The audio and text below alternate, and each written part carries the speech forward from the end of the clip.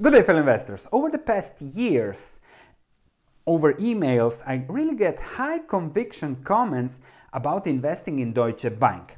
And even in the comment section here on YouTube, I often get comments, what do you think about Deutsche Bank? And after the current developments, I really want to give you my opinion on why I never invested in Deutsche Bank, why I never bothered about Deutsche Bank, because it's pretty simple. An investor should invest within his circle of competence. If Deutsche Bank, the global banking system, derivatives is your circle of competence, then invest. If not, lay back. As Buffett would say, I'm mostly paid to do nothing, and lay back, wait for investments, for good investments within your circle of competence to come to you and then invest. Let me explain. If we just look at Deutsche Bank over the last decade or more, we see that it was a clear downward trend. And I think that people were looking at stock prices above 50 in 2010, 11, stock prices above 100 in 2007, and then comparing to the current price, 2018, 2017, 2016, all those times when I used to get those comments, and with high conviction they were expecting, oh, things will improve, things will get better, it's Deutsche, it's Deutsche. And unfortunately I never heard from them anymore, but a lot of them invested and they are now suffering heavy losses. And over the last week I've certainly got another 5 emails. What do you think about Deutsche Bank? Should you invest? Now it's good time. You should look at financing, banks, etc. because Deutsche is cheap. And then how to know whether something is within your circle of competence? Read the annual report. If we look at the annual report of Deutsche, yes, it has 448 pages of a banking report. So you start, you read it, and if you can clearly understand the risks and rewards of what the bank is doing compared to the stock price, then you can know whether to invest in it or not. So let's take a look. On page 145 of the 2018 annual report, you have a description of the derivative business. So notional amounts of derivatives on basis of clearing channel and type of derivative.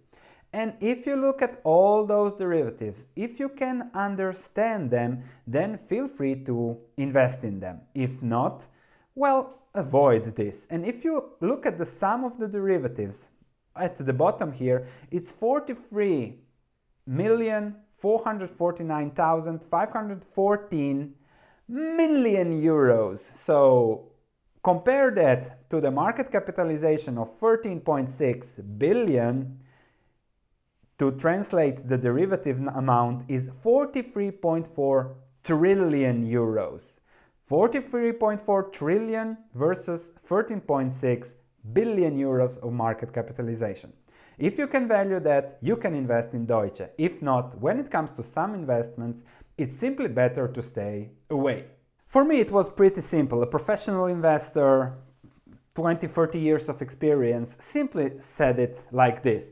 Deutsche Bank usually gets the deals that are a bag of worms that none of the others, Goldman, JP Morgan, Citi, etc., want to touch. And then Deutsche comes in and takes those deals, and therefore, after things change in the environment, you get into trouble, which is exactly what has been going on with Deutsche. Just back to the risks, it's too much for me. When it comes to Deutsche, the risks are simply too high, too difficult to analyze, and there is the risk of permanent capital loss. Just a 1% loss on the derivative portfolio, 1% of 43 trillion is 430 billion, thus 30 times the market capitalization. I have no idea what will happen, but my message is simple. If something is not within your circle of competence, don't invest in it.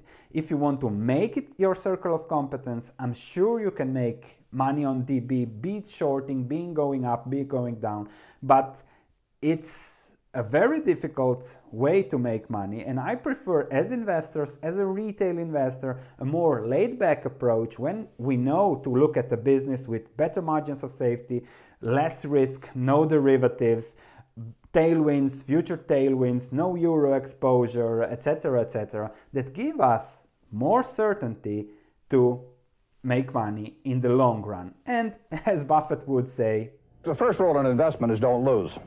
And the second rule in investment is don't forget the first rule, and that's all the rules there are. I mean, if you buy things for far below what they're worth and you buy a group of them, you basically don't lose money. So that's it.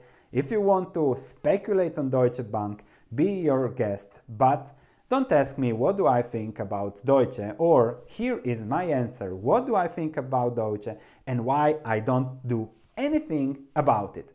Thank you for watching. This might be the most important video that I have done in a while, because investing is mostly about saying no, no, no, no, no, no, and only when something really meets your criteria, then you take your hard-earned money and then you put it into that business, not the stock going up or down or looking cheap from a past historical perspective.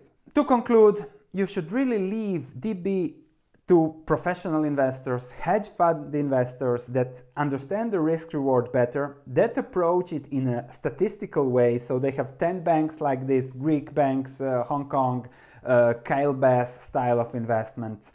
And they have the legal power, they have the political connections, they have the long-term orientation, they have the capital to know how to invest and how to get out with minimal loss or low risk or even no risk and higher reward. They buy the derivatives, they hedge themselves and things like that, that 99.99% of us, of the 41,000, 2,000 subscribers, cannot do. So this is the message. Thank you for watching, looking forward to your comments, and I'll see you in the next video tomorrow.